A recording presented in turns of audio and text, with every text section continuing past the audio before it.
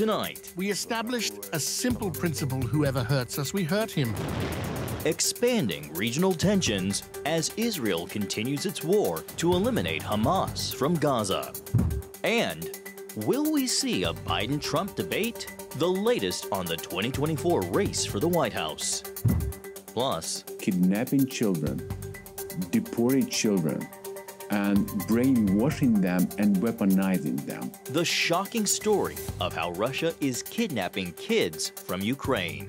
All this and more tonight on Faith Nation.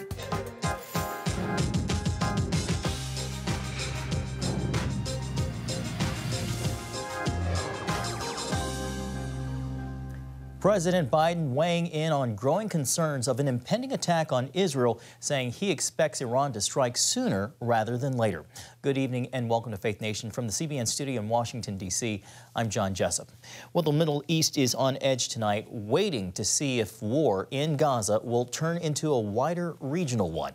Israel says its military is on high alert and that it's ready for any scenario, as U.S. intelligence officials warn Iran could strike in a matter of hours. Axios reporting tonight, Tehran has sent a strong warning to the White House: stay out of the way or face new attacks on American regional forces. The United States is not retreating, promising to give Israel everything it needs to defend itself. We're watching this very, very closely. We still deem the potential threat by Iran here to be real, to be viable, certainly a credible, and we're watching it as closely as we can. Right now, our focus is on having conversations with our Israeli counterparts and making sure, not just conversations, but making sure that they have what they need and that they're able to defend themselves. Top American General Michael Air Kurilla is in Israel right now, helping coordinate a military defense. U.S. officials told the New York Times they believe Iran will try to strike multiple targets inside Israel, but didn't elaborate on specific targets. They suspect the threat will come in the form of missile attacks. Iran has publicly and repeatedly vowed revenge for a strike on its embassy in Damascus, Syria last week that killed several top Iranian commanders. Analysts say Tehran wants to calculate a response big enough to impress, but one that also will not trigger an all-out war with Israel or the United States. Well, one of Iran's most dangerous proxies is right on Israel's doorstep. Just today, Lebanese terror group Hezbollah launched dozens of rockets into northern Israel. It's a scene that has played out nearly every day since October. 80,000 Israelis have been forced to evacuate, unsure of when they'll return. CBN contributor Chuck Holton has that story. Kibbutz Yifta sits only 2 kilometers from the Lebanese border, and its people have been living in hotels since early October. It appears they may not return home anytime soon. I think the less safe I feel is right here on the road. But I have faith. When I was alone with the kids, the room was fine, and I wanted my kids to be close to me because they were frightened and they had anxieties before they go to sleep, and they asking about Dad. But now when he came back and we are in this little room, and it's very crowded and it's very small, and we're trying to be thankful with the things we have. We have each other. The close proximity of Yifta to the Lebanese border, however, adds to the sense of fear about going home. With the escalating conflict, these residents are pressuring the Israeli government to do whatever it must to allow them to reclaim their lives. We are much closer to the border than most of the kibbutzim in the Gaza Strip. It's scary, I must say, and we need to be sure that we're safe in order to come and live here again in our homes. So this is our request from our government, from our army.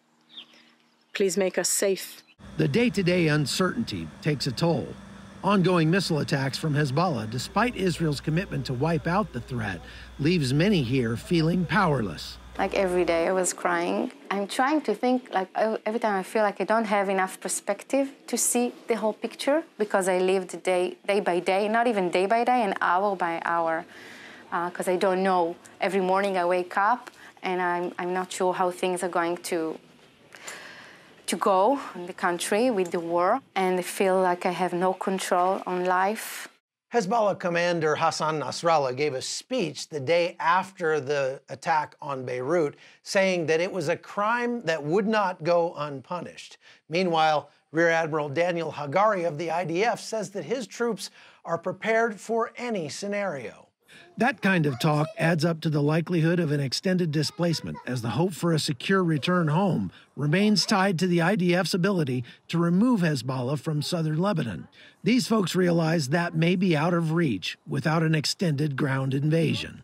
This will take a very long time. That's what everybody keeps saying to us. That's what the messages that we're receiving is that this will take months until we have to just wait and hope that the war with Hezbollah will create some kind of safety net for us to be able to return home, because without that, we will not be returning to our home in Iftach. Chuck Holton, CBN News, Jerusalem. Thanks, Chuck. Now to the fight against terrorism right here at home.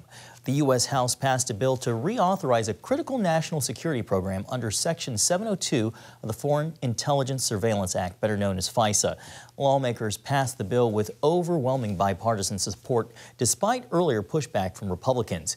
It permits the collection of electronic data from non-U.S. citizens without a warrant. As CBN's Brody Carter reports, the FBI director warned it's vital to keeping Americans safe. Supporters say Section 702 has been pivotal in preventing kidnappings, assassination plots, identifying hackers, and targeting terrorists. Let me be clear. Failure to reauthorize 702 or gutting it with some new kind of warrant requirement would be dangerous and put Americans' lives at risk. FBI Director Christopher Wray warns the terror threat in America has escalated following the recent attacks by Hamas operatives in Israel on October 7th. He warns bad actors could draw inspiration from such attacks in the Middle East. There was already a heightened risk of violence in the United States before October 7th. Since then, we've seen a rogues gallery of foreign terrorist organizations call for attacks against Americans and our allies. And he warned of a possible coordinated attack, like the one launched by ISIS-K gunmen, killing 139 people at a concert hall in Moscow. FISA authorizes spy agencies like the CIA, NSA, and FBI to gather data from U.S. tech firms to track national security threats based overseas. This also sometimes results in the collection of data about Americans who may have interacted with these targets. It helps us find out who these terrorists are working with and what they're targeting, and it's what we need to stop them before they kill Americans. 19 House Republicans blocked a procedural vote on a bill Wednesday to reauthorize FISA, saying they want warrant requirements which would help ensure Americans' privacy. But critics say those new measures could slow down the U.S. terror investigations. Former President Donald Trump also opposed the measure, saying the FBI abused FISA to spy on his campaign. Brody Carter, CBN News. Thank you, Brody. The race for the White House heats up. We dive into the latest election news with Nathan Gonzalez next on Faith Nation.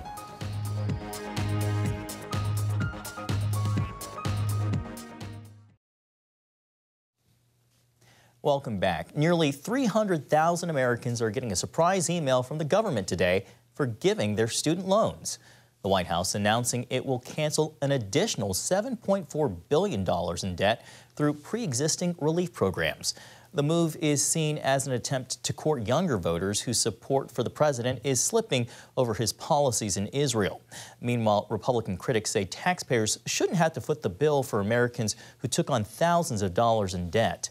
The White House says a total of $153 billion in debt has been forgiven, and that it hopes to forgive some or all loans for 30 million borrowers. Well, to the race for the White House in 2024, will persistent inflation threaten President Biden's re-election bid? According to polling from the Pew Research Center, 73% of Americans say strengthening the U.S. economy is their top policy priority this year.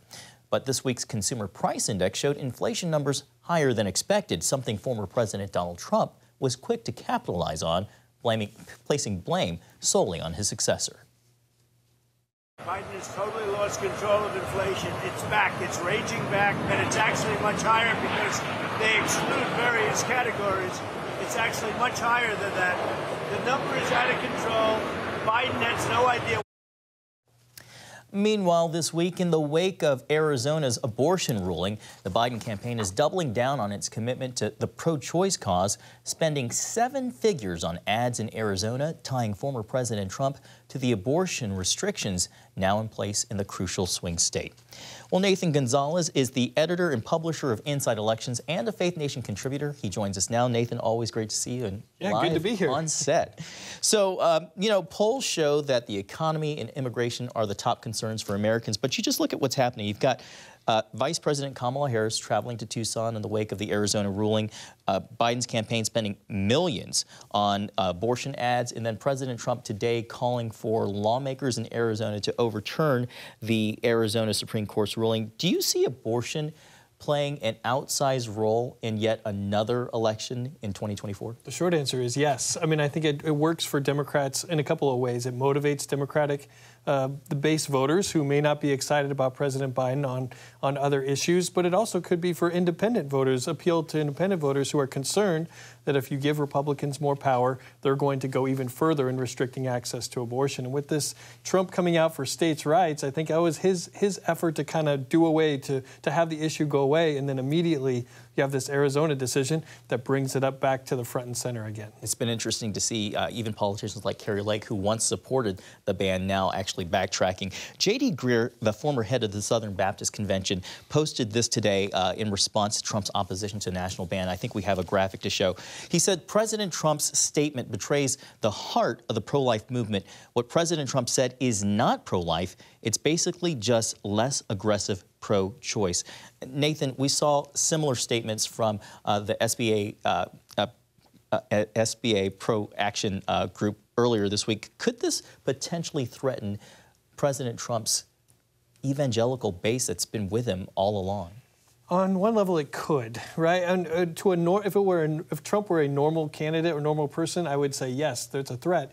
But by and large, white evangelicals have deemed Trump that he can do no wrong, and that they will find other ways to either be grateful to him for the Supreme Court justices that help overturn Roe v. Wade, or they have trust that when it really comes down to it in a second term, that he's going to be on their side. So you hear this frustration a lot, but when we get to November, I think that by and large, white evangelical voters are going to vote 80% for Trump like they have in the past. Speaking of Trump, next week, his hush money trial begins up in New York. How much do you think this case will detract from his ability not only to campaign, but to effectively make the case that he's the right person to elect back into the White House in 2024? It's going to be an interesting contrast because you're going to have Trump on trial and Biden on the campaign trail. And at this point, Trump believes that these legal issues are helping him. It helped him through the primary. I think he's leaning into them and thinks it'll help him in the general election. But I'm not convinced that if this trial or other trials start and he has extended time, that voters in the middle are really going to be, that's what they want, moving forward. I think they want someone who's going to be focused on the issues, kitchen table issues that they're dealing with, and not have this other sideshow going on. Nathan, speaking of contrast, we only have a few seconds left. The question that many people are asking is, will there be debates between President Biden and President Trump this coming fall? It's hard to say that there won't be because it seems like we've always had them, but there are a lot of unanswered questions. I'm going to go with yes, there will be at least one debate, but that is not a certainty at all. Do you think there are going to be a lot of preconditions? Yeah, there always are. But yeah, for Trump to avoid the spotlight, I think will be a pretty major. He avoided the primary spotlight because he felt like he was above it, but I think he's going to want to be in that spotlight and show that he is stronger than President Biden. All right, Nathan Gonzalez with Inside Elections. We always appreciate your time and insights. Thank you for having us today. Well, coming up, gone in an instant. Ukrainian children kidnapped by Russian soldiers. We speak to survivors when Faith Nation returns.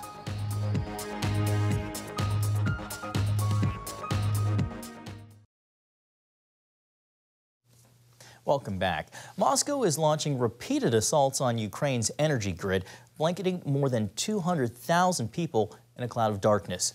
On Capitol Hill, Speaker Mike Johnson is in high-stakes talks with the White House to secure more funding for the war-torn nation. President Biden has asked Congress for billions in aid to Ukraine, But the measure has been stalled for months by Speaker Johnson, who is facing an open rebellion from some members of his own party. Conservative Republicans have vowed to oust Johnson if he agrees to more funding. Meanwhile, Ukraine says it desperately needs more Western support or risks losing the war. Kyiv fears Moscow will launch a new offensive over the summer or possibly even sooner.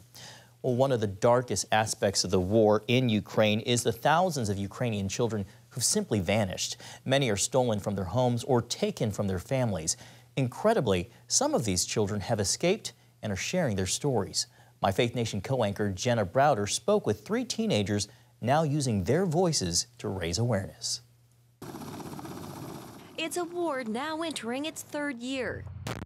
After Russia invaded Ukraine, Denis, Lisa, and Rostislav of the Kherson region saw their lives upended. How did your kidnapping happen? One day, some of my teachers came and said that all of us should be going to Crimea to the camp. Then I went home, and that day in the evening, the Russian military came to my house and said that you had no choice, you're going. That camp and 42 other Russian facilities went about indoctrinating kidnapped Ukrainian children. They forced children to love Russia in these camps. They forced children to sing and to learn Russian anthem and Russian songs. And if you resist, if you wouldn't do it, they could punish you or even to put you in some foster family in Russia. Were you afraid that you could have been adopted, or what do you think would have happened to you had you not been rescued? After the camp, I was moved to occupied city Genichisk, and I was forced to go to some college there. And I knew that they were going to get me a Russian passport, and they were looking for foster family for me. Ukraine has accused Russian President Vladimir Putin of fast-tracking citizenship for kidnapped Ukrainian children. And the International Criminal Court has issued a warrant for Putin's arrest on war crimes charges in connection with these kidnappings. I was suffering from psychological abuse a lot of time, because when teachers, caregivers, and psychologists there knew that my mom was going to come and bring me back, all this period they were like pressuring on me that it was all lie, that my mom wouldn't come. All 3 teens say they suffered abuse in the camps. For Denis, who's diabetic, he was told he wouldn't get his medicine if he didn't obey. There was an accident when this Astahov came to me and said if I wouldn't obey to Russia, I just would die in this camp because of my disease. Perhaps the most alarming story is Rostislav's, who refused to sing the Russian national anthem. If you say no for the first time, you must write an explanational paper why you don't want to sing the Russian anthem. If you refuse for the second time, you will be having this private conversation with this policeman Astahov. If you refuse for the third time, you will be put in some solitary confinement. His 3rd refusal led to more than 2 weeks in solitary confinement. Their stories are the stories of thousands of Ukrainian children. Ukraine has identified at least 30,000 children who have been deported to Russia, but it's feared that number is actually much higher.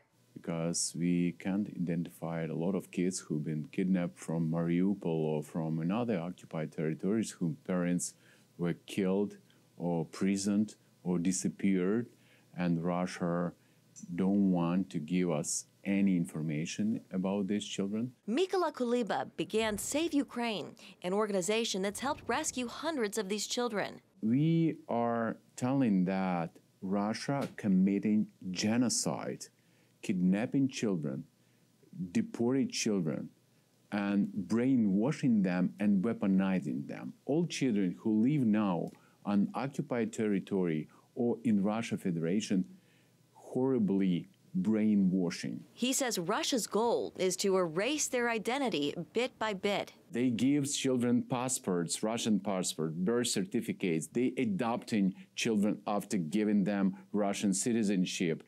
all this system works for erasing identity, for converting Ukrainian children to Russian children, and then weaponize them through their different military movements. Save Ukraine helped rescue Dennis, Lisa, and Rostislav. Lisa, how did you finally escape? My mom came to me to bring me back, and she was forced to sign lots of papers. They were checking her. I was happy. I ran to her to hug her. I was crying.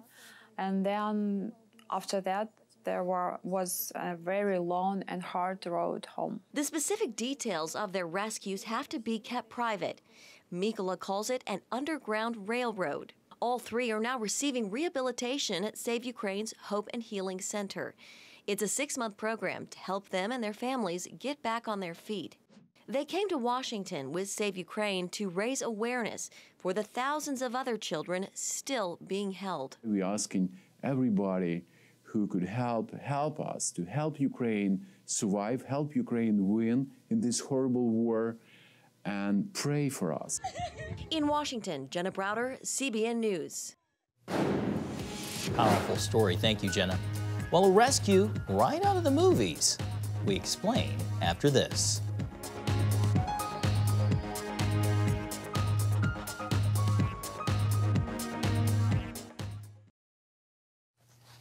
Finally tonight, like a scene out of a movie, a group of 3 fishermen shipwrecked on a deserted island. Realizing their radio had run out of battery, the castaways came up with a plan to try to secure their own rescue. The anglers gathered palm fronds, spelling out the word help in the sand. For the next week, the men waited, surviving on coconut, until a Navy recon plane finally spotted their signal. The help sign was pretty visible. We could see it from a couple thousand feet up in the air. A Navy P-8 aircraft from Kadena Air Base in Japan was able to fly over the island and confirm that there were indeed 3 people there. Once the Navy spotted the men, they were immediately able to drop down survival packs to allow the men to hold out just a little longer. The next day, they were able to conduct a successful rescue operation, and the men were brought to safety. That is quick, sharp thinking. Well, thank you so much for watching this edition of Faith Nation. We hope you have a great weekend. See you right back here on Monday.